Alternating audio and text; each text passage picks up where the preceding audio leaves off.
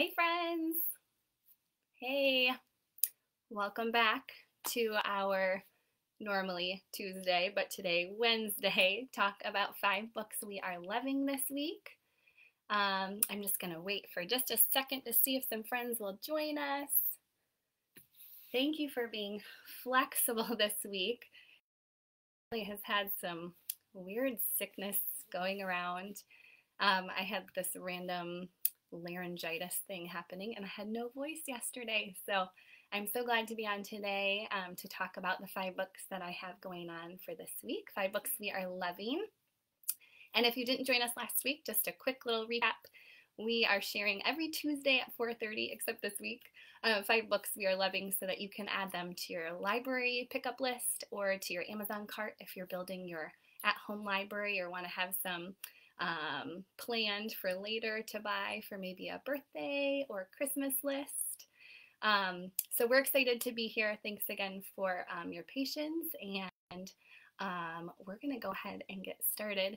Before we start talking about books, since we've had kind of a crazy week around here, why don't you drop an emoji in the comments to describe the kind of mom week you're having. I need a little laughter happening today. So pop an emoji. Oh, and Katie's in the comments too. Hey, Katie. She's excited. I told her the 5 books that I'm going to share this week. So if you can, drop an emoji to describe your week, and we're going to go ahead and get started because I've promised a short little 5-book list. And take that out of the oven. So I'm going to keep it short and sweet and give you 5 books I'm loving this week. So the first one is such a cute one. I Will Never Not Ever Eat a Tomato. And this author, Lauren Child, I think has some other books that have the same characters.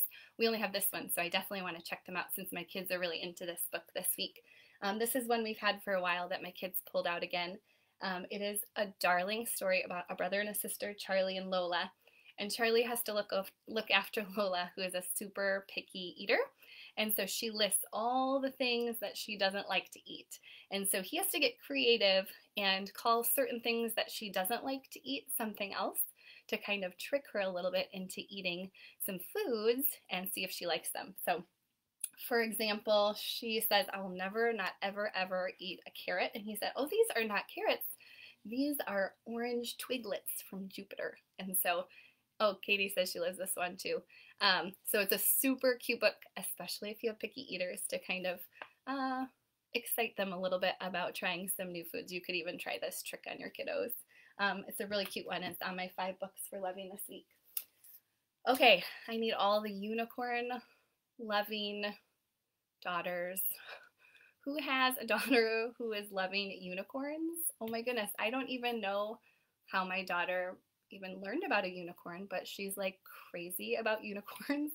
And I've heard that from other moms that other girls are also crazy about unicorns. So I'm always a little bit leery. They're not my favorite, but we found this on at the library this week, and it is really cute, and it's actually written by one of my favorite authors, and I know Katie loves her too, Amy Krouse Rosenthal. And actually, I think, I shared Little P last week, and she also wrote this book, and it is a darling story about a little unicorn, and she believes in little girls, and so all the other unicorns think she's so silly for believing in little girls. And then the story switches halfway through to Uni the Unicorn. I don't even think I told you the title, sorry. Uni the Unicorn. And it's about the little girl who believes in unicorns, that unicorns are real.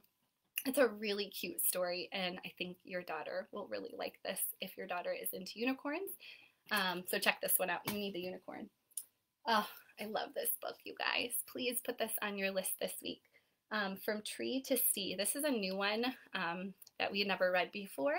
I think this is on, I found this summer when we were creating our literacy monthly book lists. And I read it then, and my kids are loving it this week. It's so cute. And it talks about things on the earth, and it compares things on the earth to like a quality that they might have. So, for examples, an ocean talks about how it shows you how to travel far and wide and see all there is to see. And stones, what stones tell you? Stones tell you how to be strong. This is a super cute book.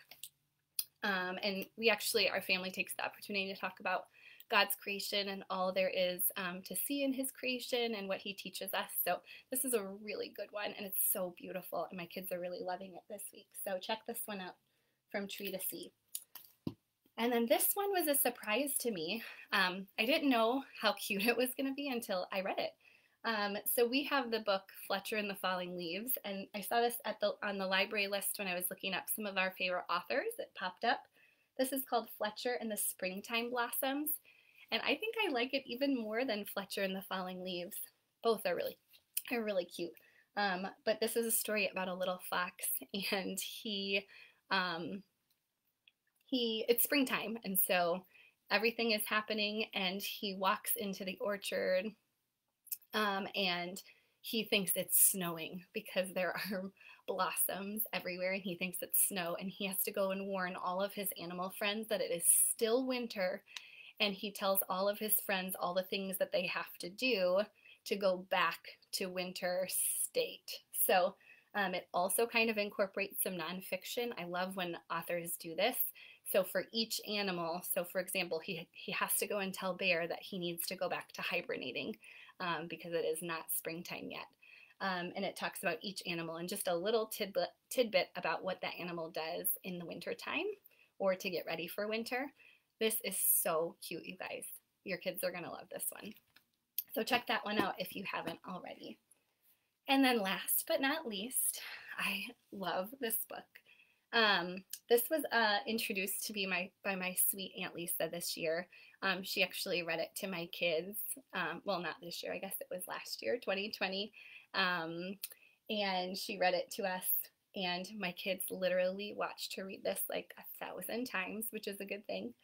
And it's called The Dark, Dark Night. And this is I was a little nervous because it kind of sounds like a scary book, and my kids are a little sensitive, but it is not scary at all. It's actually super darling, and it's about a frog who's ready to, he was so excited because winter was done, and he is ready. It's springtime, and he's on his way back to his pond, and so he's ready to jump in, and he has his lantern, and then he looks up and he realizes there's a swamp monster, and as you can see, it's his shadow. And so he runs back to his friends and he's like, "There's a swamp monster!" And they don't believe him, and so he grabs another friend and they go back. And then Hedgehog comes and joins him, and they have their lanterns. And then the swamp monster looks even bigger. You can see he has terrible spikes. And so each animal adds to the shadow. And Mouse is wanting to join his friends, and then in the end, Mouse comes with his lantern, and his shadow is very small, and they realize it was so silly that it was just their shadow all along. So this is a super cute book, perfect for springtime. Excuse me. And your kids are going to for sure love this one. So I hope you have loved the 5 books we are loving this week. I hope that they are helpful to you, and you can add them to your library book list this week or this month, or to your Amazon cart. And as always, please let us know in the comments if you have questions about particular books, or if you want me to show a book or a kind of book that you're looking for. I'd be happy to do that too. So next week I will be there on Tuesday at 4:30. Be sure to join me, and as always, happy reading!